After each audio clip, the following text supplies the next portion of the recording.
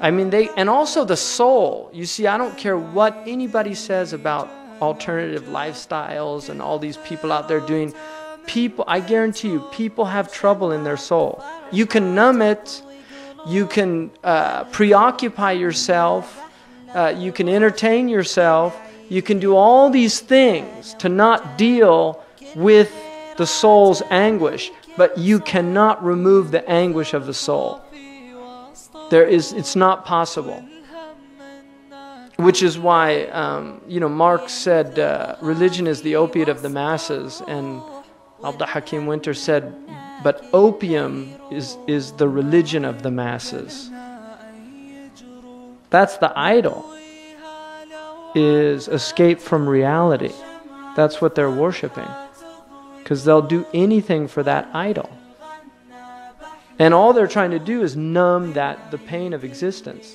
But the existence is painful because you are not fulfilling your function.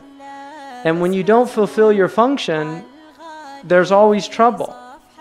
And anytime anything in the body is not fulfilling its function, what is the first sign to let you know that you should go to a doctor? Pain.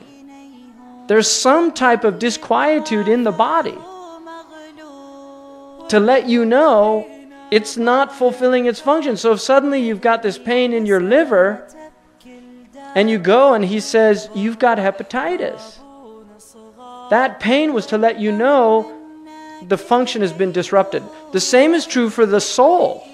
If you're not fulfilling your function, which is to worship Allah subhanahu wa ta'ala, testify to His unity, and to behave accordingly, then you will be in pain and suffering until you come into accordance. And that's a gift from Allah, in the same way that pain, signs and symptoms are gifts for people so that they can go to a physician and get well. If there weren't signs and symptoms, that's why hypertension is such a dangerous disease, because people can walk around and not feel any discomfort from hypertension and they can die from it.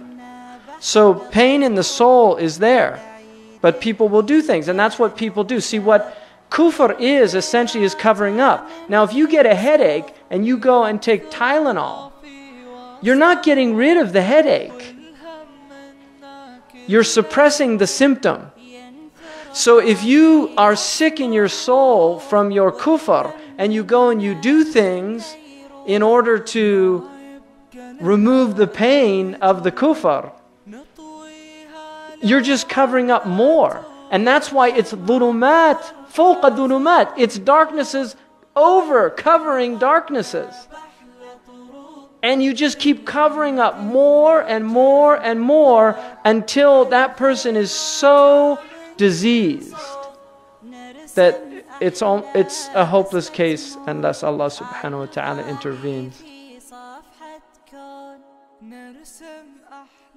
محمد سيد الكونين والثقلين والفريقين من عرب ومن عجم. محمد سيد الكونين والثقلين والفريقين من عرب